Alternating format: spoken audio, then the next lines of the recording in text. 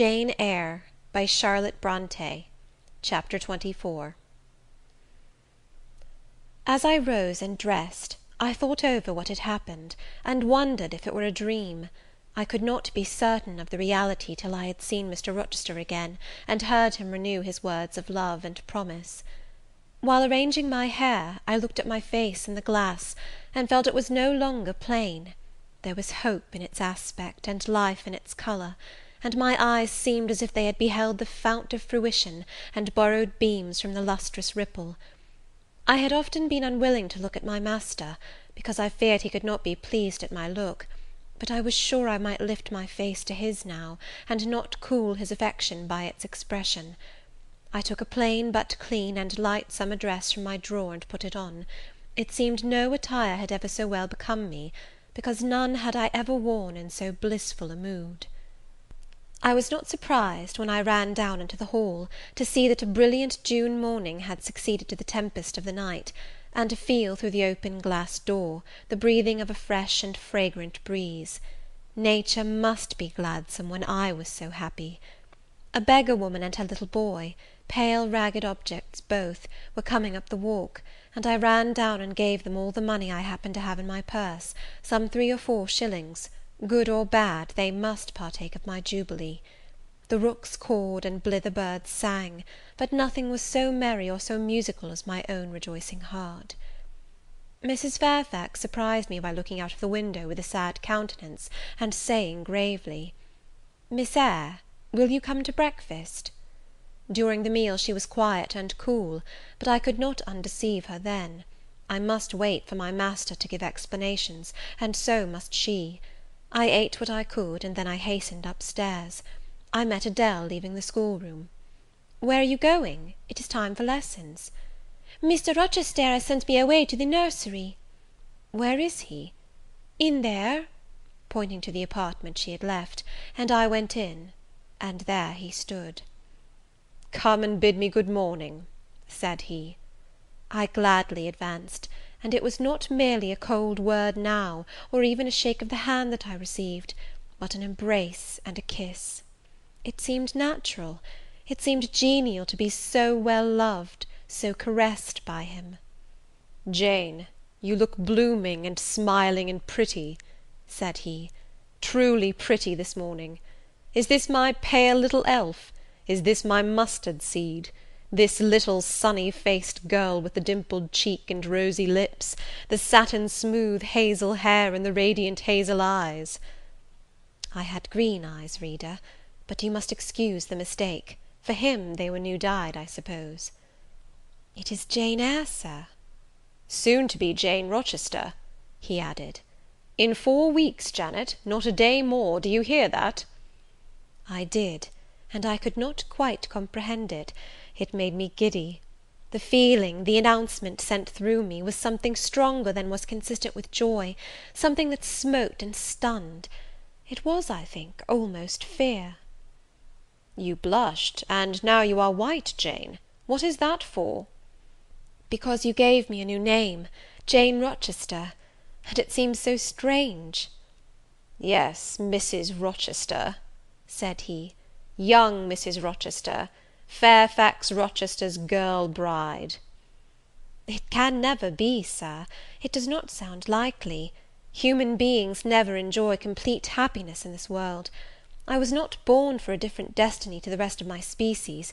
To imagine such a lot befalling me is a fairy tale, a day-dream." "Which I can and will realize. I shall begin to-day. This morning I wrote to my banker in London to send me certain jewels he has in his keeping, heirlooms for the ladies of Thornfield. In a day or 2 I hope to pour them into your lap, for every privilege, every attention shall be yours that I would accord a peer's daughter, if about to marry her." "Oh, Sir, never rain jewels! I don't like to hear them spoken of. Jewels for Jane Eyre sounds unnatural and strange. I would rather not have them."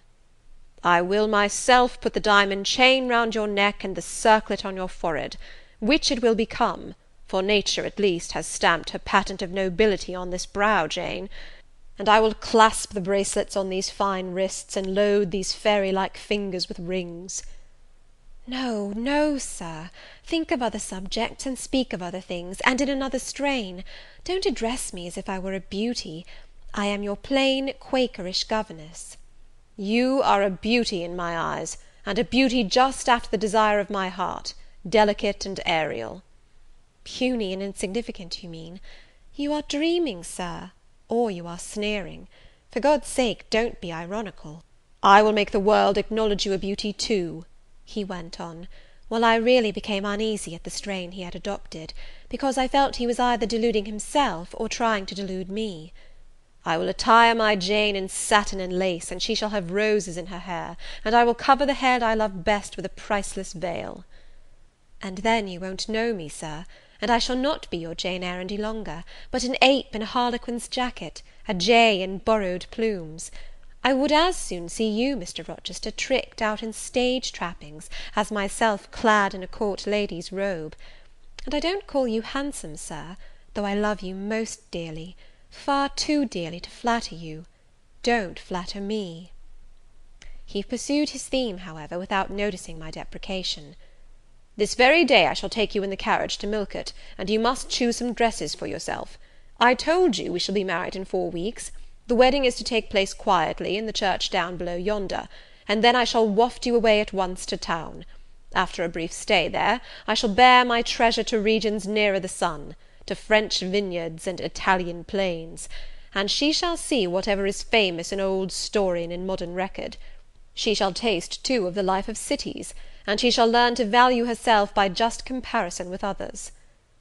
Shall I travel, and with you, Sir?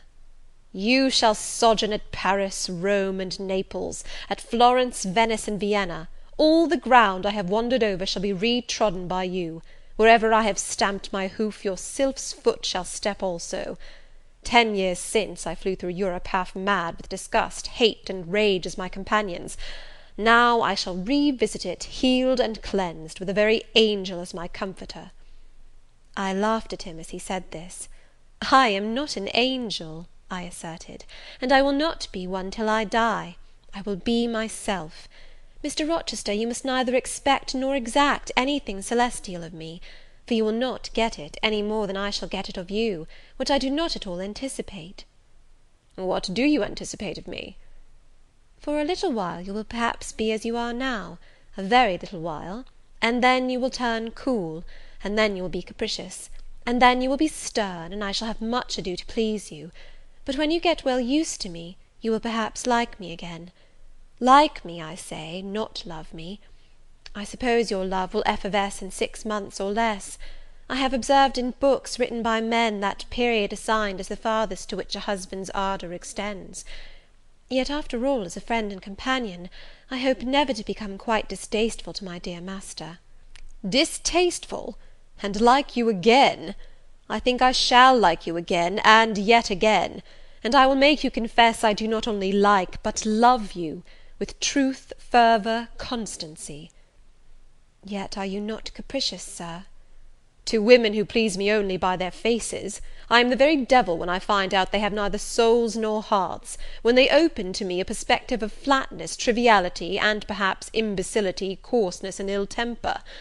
But to the clear eye and eloquent tongue, to the soul made of fire, and the character that bends but does not break, at once supple and stable, tractable and consistent, I am ever tender and true.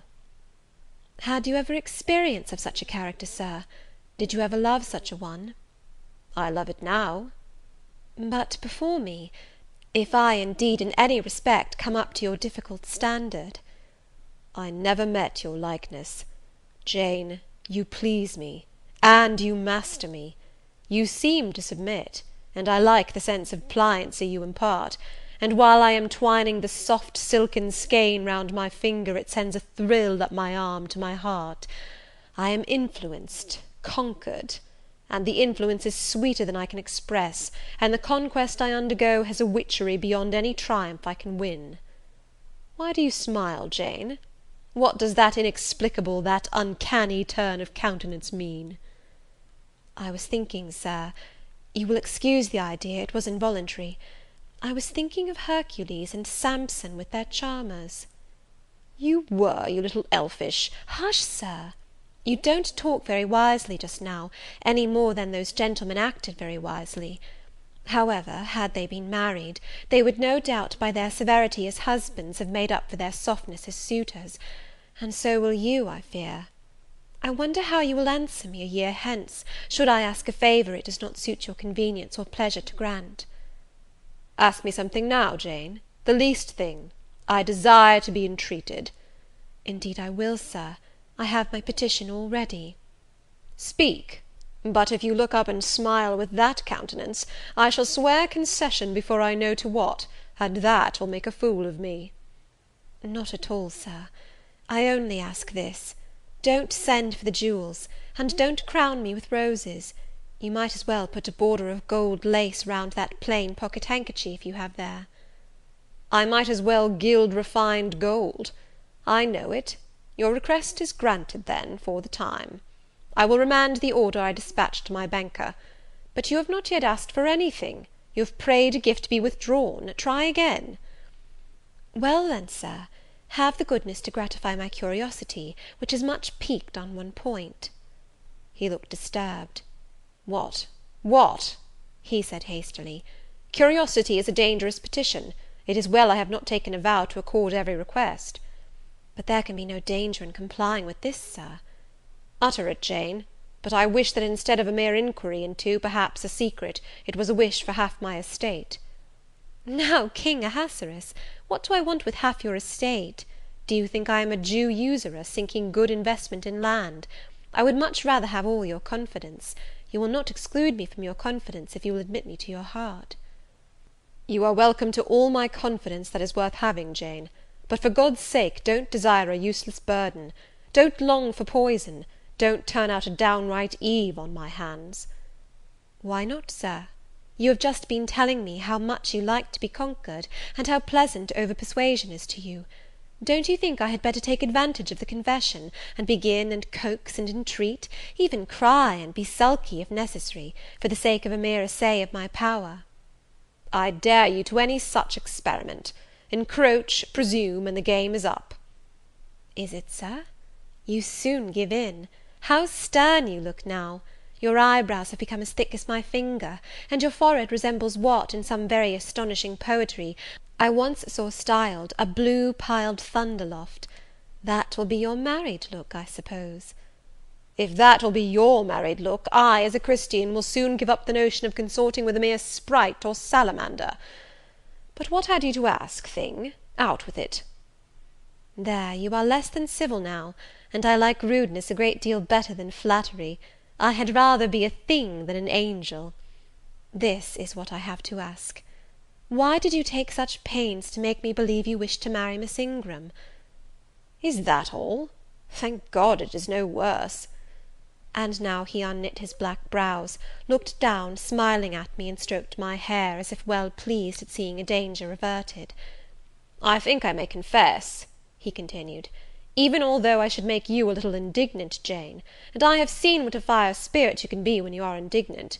You glowed in the cool moonlight last night when you mutinied against fate, and claimed your rank as my equal. Janet, by the by, it was you who made me the offer." "Of course I did. But to the point, if you please, Sir, Miss Ingram." "Well, I feigned courtship of Miss Ingram, because I wished to render you as madly in love with me as I was with you, and I knew jealousy would be the best ally I could call in for the furtherance of that end." "Excellent. Now you are small, not one whit bigger than the end of my little finger. It was a burning shame and a scandalous disgrace to act in that way. Did you think nothing of Miss Ingram's feelings, Sir?" "Her feelings are concentrated in one, pride, and that needs humbling. Were you jealous, Jane?" "Never mind, Mr. Rochester, it is in no way interesting to you to know that. Answer me truly once more. Do you think Miss Ingram will not suffer from your dishonest coquetry? Won't she feel forsaken and deserted?" "Impossible! When I told you how she, on the contrary, deserted me, the idea of my insolvency cooled, or rather extinguished, her flame in a moment." "You have a curious, designing mind, Mr. Rochester. I am afraid your principles on some points are eccentric." "My principles were never trained, Jane. They they may have grown a little awry for want of attention. Once again, seriously, may I enjoy the great good that has been vouchsafed to me, without fearing that any one else is suffering the bitter pain I myself felt a while ago? That you may, my good little girl. There is not another being in the world has the same pure love for me as yourself, for I lay that pleasant unction to my soul, Jane, a belief in your affection. I turned my lips to the hand that lay on my shoulder. I loved him very much, more than I could trust myself to say, more than words had power to express. "Ask something more," he said presently. "It is my delight to be entreated, and to yield." I was again ready with my request. "Communicate your intentions to Mrs. Fairfax, Sir. She saw me with you last night in the hall, and she was shocked. Give her some explanation before I see her again. It pains me to be misjudged by so good a woman." "Go to your room and put on your bonnet," he replied. "I mean you to accompany me to Millcote this morning, and while you prepare for the drive, I will enlighten the old lady's understanding. Did she think, Janet, you had given the world for love, and considered it well lost?" "I believe she thought I had forgotten my station, and yours, Sir." "Station! Station! Your station is in my heart, and on the necks of those who would insult you, now or hereafter. Go." I was soon dressed, and when I heard Mr. Rochester quit Mrs. Fairfax's parlour, I hurried down to it. The old lady had been reading her morning portion of Scripture, the lesson for the day. Her Bible lay open before her, and her spectacles were upon it. Her occupation, suspended by Mr. Rochester's announcement, seemed now forgotten. Her eyes, fixed on the blank wall opposite, expressed the surprise of a quiet mind stirred by unwonted tidings. Seeing me, she roused herself. She made a sort of effort to smile, and framed a few words of congratulation; but the smile expired, and the sentence was abandoned unfinished. She put up her spectacles, shut the Bible, and pushed her chair back from the table. "I feel so astonished," she began. "I hardly know what to say to you, Miss Eyre. I have surely not been dreaming, have I? Sometimes I half fall asleep when I am sitting alone, and fancy things that have never happened. It has seemed to me more than once, when I have been in a doze, that my dear husband, who died 15 years since, has come in and sat down beside me, and that I have even heard him call me by my name, Alice, as he used to do. Now, can you tell me whether it is actually true that Mr. Rochester has asked you to marry him? Don't laugh at me, but I really thought he came in here 5 minutes ago, and said that in a month you would be his wife." "He has said the same thing to me," I replied. "He has? Do you believe him? Have you accepted him?" "Yes." She looked at me bewildered. "I could never have thought it.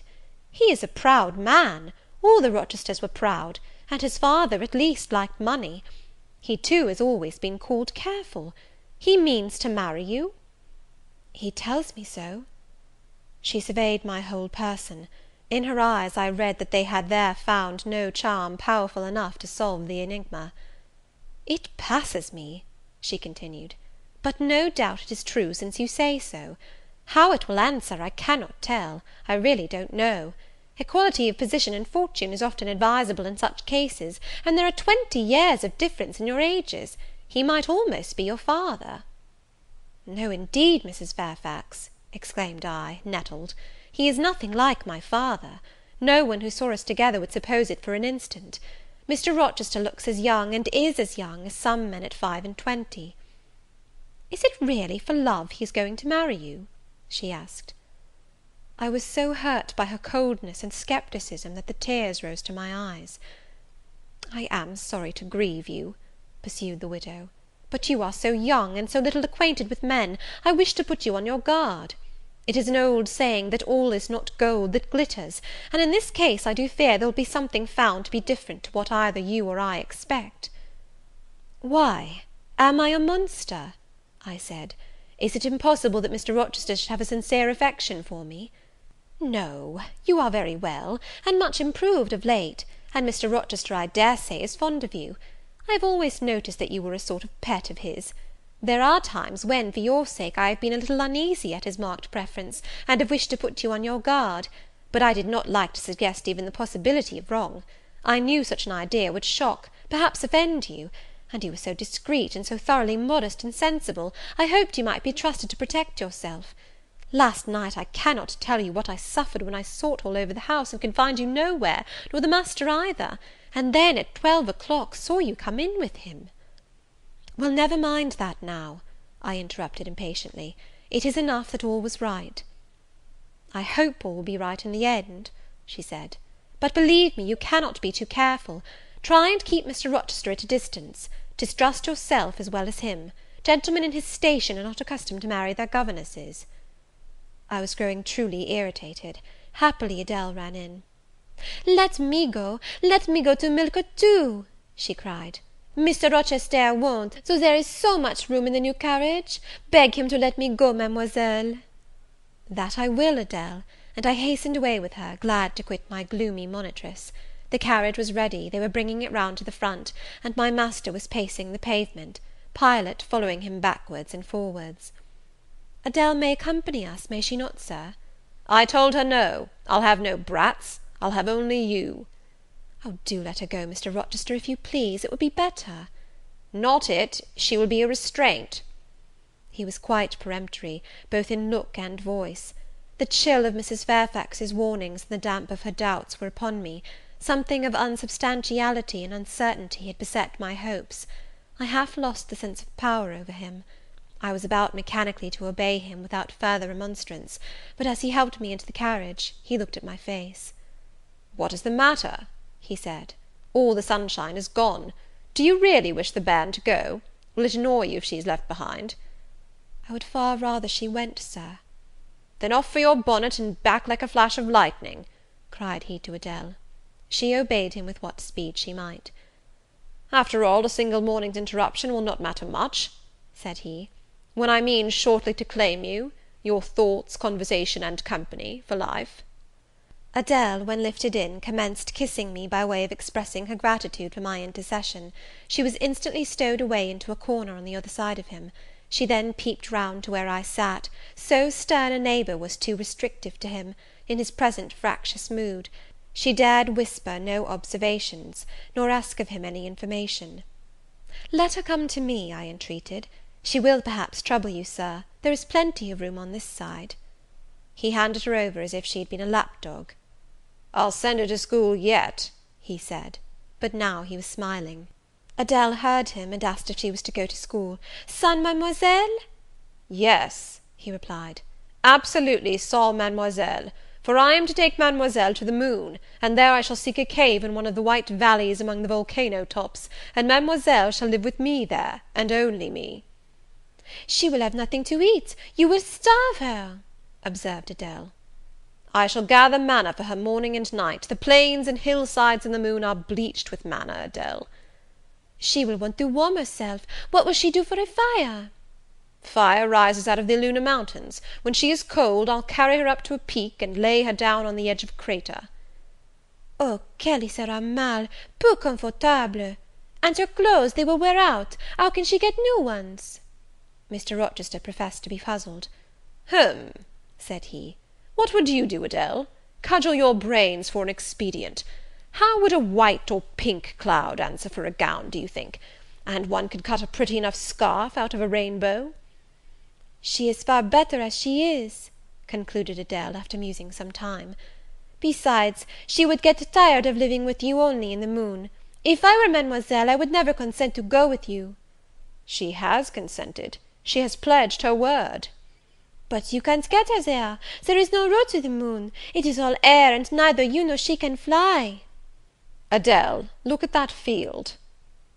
We were now outside Thornfield gates, and bowling lightly along the smooth road to Millcote, where the dust was well laid by the thunderstorm, and where the low hedges and lofty timber trees on each side glistened green and rain refreshed. "In that field, Adele, I was walking late one evening about a fortnight since, the evening of the day you helped me to make hay in the orchard meadows, and as I was tired with raking swaths, I sat down to rest me on a stile, and there I took out a little book and pencil, and began to write about a misfortune that befell me long ago, and a wish I had for happy days to come. I was writing away very fast, though daylight was fading from the leaf, when something came up the path and stopped 2 yards off me. I looked at it. It was a little thing with a veil of gossamer on its head. I beckoned it to come near me. It soon stood at my knee. I never spoke to it, and it never spoke to me, in words. But I read its eyes, and it read mine, and our speechless colloquy was to this effect. It was a fairy, and come from Elfland, it said, and its errand was to make me happy. I must go with it out of the common world to a lonely place, such as the moon, for instance, and it nodded its head towards her horn, rising over Hay Hill. It told me of the alabaster cave and silver vale where we might live. I said I should like to go, but reminded it, as you did me, that I had no wings to fly. "Oh," returned the fairy, "that does not signify.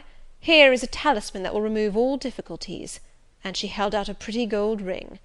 "Put it," she said, "on the fourth finger of my left hand, and I am yours, and you are mine, and we shall leave earth and make our own heaven yonder." She nodded again at the moon.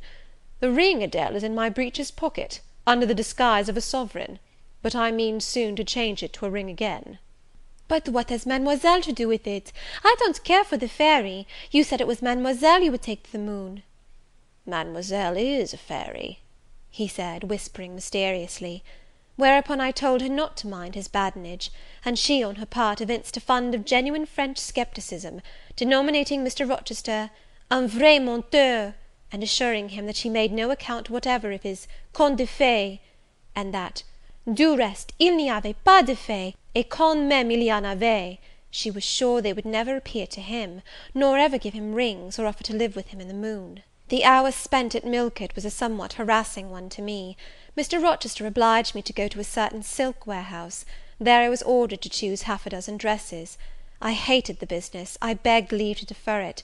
No, it should be gone through with now. By dint of entreaties expressed in energetic whispers, I reduced the half dozen to 2. These, however, he vowed he would select himself. With anxiety I watched his eye rove over the gay stores. He fixed on a rich silk of the most brilliant amethyst dye, and a superb pink satin. I told him in a new series of whispers that he might as well buy me a gold gown and a silver bonnet at once. I should certainly never venture to wear his choice. With infinite difficulty, for he was stubborn as a stone, I persuaded him to make an exchange in favour of a sober black satin and a pearl grey silk. "It might pass for the present," he said, "but he would yet see me glittering like a parterre." Glad was I to get him out of the silk warehouse, and then out of a jeweller's shop. The more he bought me, the more my cheek burned with a sense of annoyance and degradation.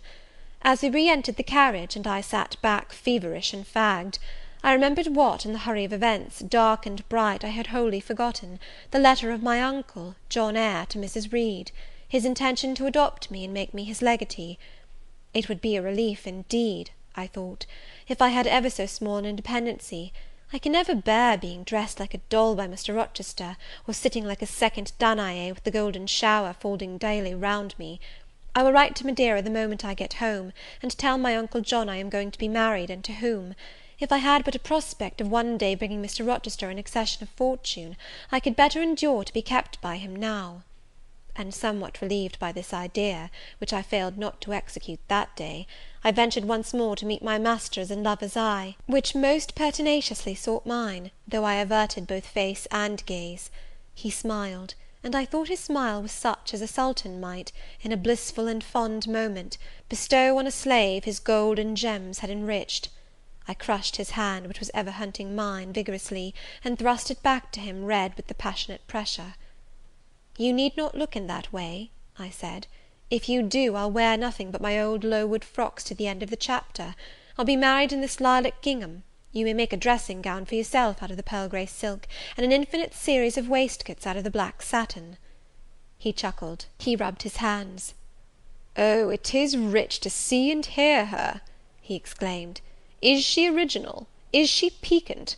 I would not exchange this one little English girl for the Grand Turk's whole seraglio, gazelle eyes, houri forms, and all." The Eastern allusion bit me again. "I'll not stand you an inch in the stead of a seraglio," I said, "so don't consider me an equivalent for one. If you have a fancy for anything in that line, away with you, Sir, to the bazaars of Stamboul without delay, and lay out in extensive slave purchases some of that spare cash you seem at a loss to spend satisfactorily here." And what will you do, Janet, while I am bargaining for so many tons of flesh, and such an assortment of black eyes?" "I'll be preparing myself to go out as a missionary to preach liberty to them that are enslaved, your harem inmates among the rest. I'll get admitted there, and I'll stir up mutiny; and you, three-tailed bashaw as you are, Sir, shall in a trice find yourself fettered amongst our hands; nor will I, for one, consent to cut your bonds till you have signed a charter, the most liberal that despot ever yet conferred." "I would consent to be at your mercy, Jane." "I would have no mercy, Mr. Rochester, if you supplicated for it with an eye like that.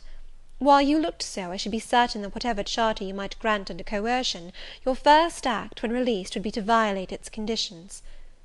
"Why, Jane, what would you have?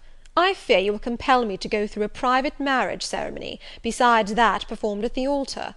You will stipulate, I see, for peculiar terms. What will they be?" "I only want an easy mind, Sir, not crushed by crowded obligations. Do you remember what you said of Céline Varenne? Of the diamonds, the cashmeres you gave her? I will not be your English Céline Varenne. I shall continue to act as Adèle's governess. By that I shall earn my board and lodging, and £30 a year besides. I'll furnish my own wardrobe out of that money, and you shall give me nothing but—" "Well, but what?" "Your regard; and if I give you mine in return, that debt will be quit." "Well, for cool native impudence and pure innate pride, you haven't your equal," said he. We were now approaching Thornfield. "Will it please you to dine with me to-day?" he asked, as we entered the gates. "No, thank you, Sir." "And what for, no thank you, if one may inquire?" "I never have dined with you, Sir, and I see no reason why I should now, till—" "Till what? You delight in half phrases." "Till I can't help it." "Do you suppose I eat like an ogre, or a ghoul, that you dread of being the companion of my repast?" "I have formed no supposition on the subject, Sir, but I want to go on as usual for another month." "You will give up your governessing slavery at once?" "Indeed, begging your pardon, Sir, I shall not. I shall just go on with it as usual. I shall keep out of your way all day, as I have been accustomed to do. You may send for me in the evening, when you feel disposed to see me, and I'll come then, but at no other time." "I want a smoke, Jane, or a pinch of snuff, to comfort me under all this, pour me donner une contenance, as Adèle would say; and unfortunately I have neither my cigar case nor my snuff box. But listen, whisper. It is your time now, little tyrant, but it will be mine presently; and when once I have fairly seized you, to have and to hold, I'll just, figuratively speaking, attach you to a chain like this," touching his watch guard. "Yes, wee bonny thing, I'll wear you in my bosom, lest my jewel I should tine." He said this as he helped me to alight from the carriage, and while he afterwards lifted out Adèle, I entered the house, and made good my retreat up stairs. He duly summoned me to his presence in the evening. I had prepared an occupation for him, for I was determined not to spend the whole time in tête-à-tête conversation. I remembered his fine voice; I knew he liked to sing; good singers generally do. I was no vocalist myself, and in his fastidious judgment no musician either; but I delighted in listening when the performance was good. No sooner had twilight, that hour of romance, begun to lower her blue and starry banner over the lattice, than I rose, opened the piano, and entreated him, for the love of Heaven, to give me a song. He said I was a capricious witch, and that he would rather sing another time, but I averred that no time was like the present. "Did I like his voice?" he asked. "Very much. I was not fond of pampering that susceptible vanity of his; but for once, and from motives of expediency, I would e'en soothe and stimulate it." "Then, Jane, you must play the accompaniment." "Very well, Sir, I will try." I did try, but was presently swept off the stool, and denominated a little bungler.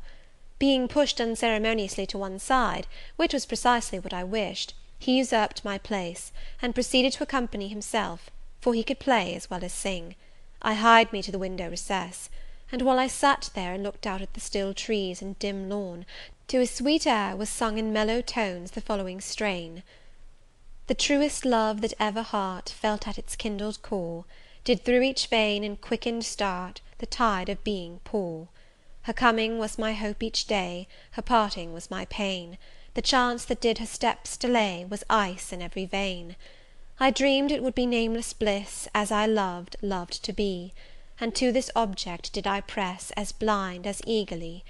but wide as pathless was the space that lay our lives between, and dangerous as the foamy race of ocean's surges green. And haunted as a robber path through wilderness or wood, for might and right, and woe and wrath, between our spirits stood. I dangers dared, I hindrance scorned, I omens did defy; whatever menaced, harassed, warned, I passed impetuous by. On sped my rainbow, fast as light, I flew as in a dream, for glorious rose upon my sight that child of shower and gleam. Still bright on clouds of suffering dim shines that soft solemn joy, nor care I now how dense and grim disasters gather nigh. I care not in this moment sweet, though all I have rushed o'er should come on pinion strong and fleet, proclaiming vengeance sore. Though haughty hate should strike me down, right bar reproach to me, and grinding might with furious frown swear endless enmity. My love has placed her little hand with noble faith in mine, and vowed that wedlock's sacred band our nature shall entwine. My love has sworn with sealing kiss, with me to live, to die. I have at last my nameless bliss, as I loved, loved am I. He rose and came towards me, and I saw his face all kindled, and his full falcon eye flashing, and tenderness and passion in every lineament. I quailed momentarily, and then I rallied. Soft scene, daring demonstration I would not have, and I stood in peril of both. A weapon of defence must be prepared. I wetted my tongue. As he reached me, I asked with asperity, whom he was going to marry now? That was a strange question to be put by his darling Jane. Indeed, I considered it a very natural and necessary one. He had talked of his future wife dying with him. What did he mean by such a pagan idea? I had no intention of dying with him, he might depend on that. Oh, all he longed, all he prayed for, was I might live with him. Death was not for such as I. Indeed it was. I had as good a right to die when my time came as he had, but I should bide that time, and not be hurried away in a suttee.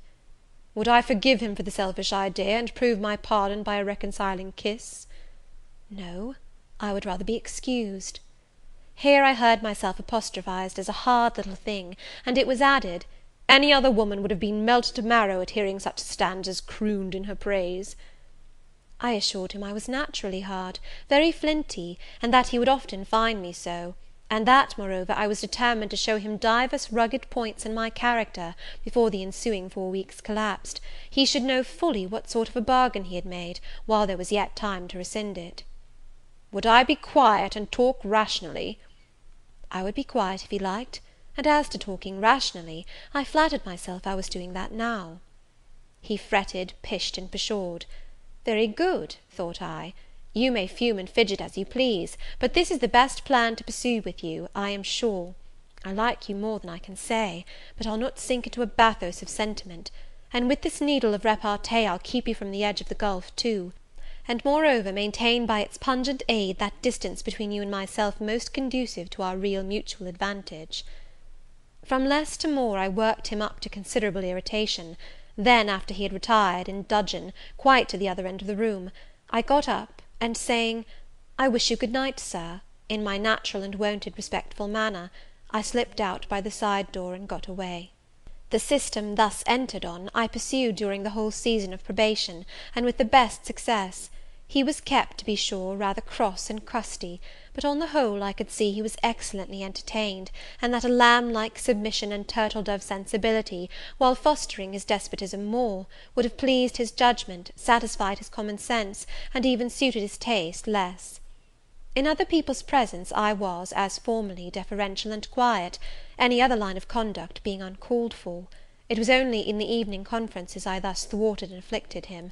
He continued to send for me punctually the moment the clock struck 7, though when I appeared before him now, he had no such honeyed terms as love and darling on his lips. The best words at my service were provoking puppet, malicious elf, sprite, changeling, etc. For caresses, too, I now got grimaces; for a pressure of the hand, a pinch on the arm; for a kiss on the cheek, a severe tweak of the ear. It was all right. At present I decidedly preferred these fierce favours to anything more tender. Mrs. Fairfax, I saw, approved me; her anxiety on my account vanished, therefore I was certain I did well. Meantime, Mr. Rochester affirmed I was wearing him to skin and bone, and threatened awful vengeance for my present conduct at some period fast coming. I laughed in my sleeve at his menaces. I can keep you in reasonable check now, I reflected, and I don't doubt to be able to do it hereafter. If one expedient loses its virtue, another must be devised. Yet, after all, my task was not an easy one. Often I would rather have pleased than teased him. My future husband was becoming to me my whole world, and more than the world, almost my hope of heaven. He stood between me and every thought of religion, as an eclipse intervenes between man and the broad sun. I could not, in those days, see God for his creature, of whom I had made an idol. Chapter XXV.